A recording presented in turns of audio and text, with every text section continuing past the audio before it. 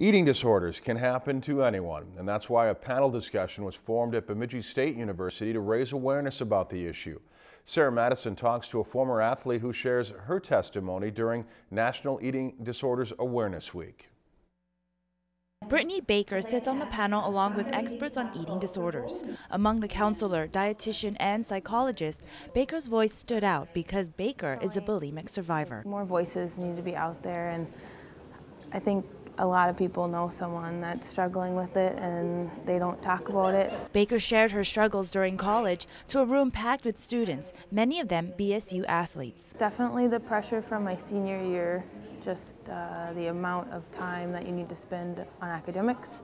And I had been an NCAA academic All-American, so those pressures were there.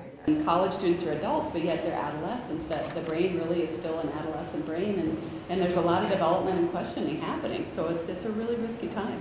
College students need to be more disciplined when it comes to eating because when they leave home, they have more freedom to eat what they want when they want it. For athletes, perfection in body image and performance can lead to issues with control. And that person who's got this control for the first time in their life says, well, you want to see control? I'll show you control. And they will go down this slippery slope of that relationship with food changes or the relationship with their body changes. I do know that athletes have that big problem, especially I know volleyball players, or because I have played volleyball, that being in shorts or whatnot. I was on a wrestling team for years, and cutting weight was really big for a lot of guys, where to the point where they would weigh out certain foods. To a T, to really cut the calories to make that weight. There was such the pressure that you had to make it for the team. Experts say eating disorders lead to malnutrition and cardiac issues that can cause death. Men and women who have an eating disorder are also at high risk of suicide. But the effects of starvation takes a normal, healthy person and changes the brain and makes them do crazy stuff, eating disorder behavior. Physiologically, once you restrict, the body will eventually want to binge. Obsession with food and exercise, sudden change in weight, and mood swings are some of the red flags for eating disorders. I was so worried about what I was eating and just obsessed with my own reflection and just always body checking. For those who know someone who has these problems, experts say a gentle approach is the best way. Don't play the blame game, don't blame them for their problem. Don't kind of tell them that they're making bad choices or point out what they're doing. They're very aware of what they're doing.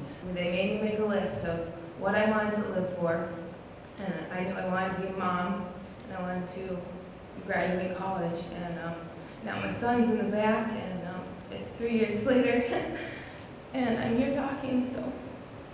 And some days you're gonna have a hard day where the thoughts are back, but you just have to take it moment by moment, really. For several years, Baker had to drive 2.5 hours to Fargo for treatment. Although there are not very many help centers in the Bemidji area, Baker says use the resources you do have at hand, like confiding in a close friend or mentor. Recovery is possible, and you just have to want it, and you'll have it. Sarah Madison, Lakeland News. And out of all the eating disorders, experts say bulimia is the most common. If you've enjoyed this segment of Lakeland News, please consider making a tax-deductible contribution to Lakeland Public Television.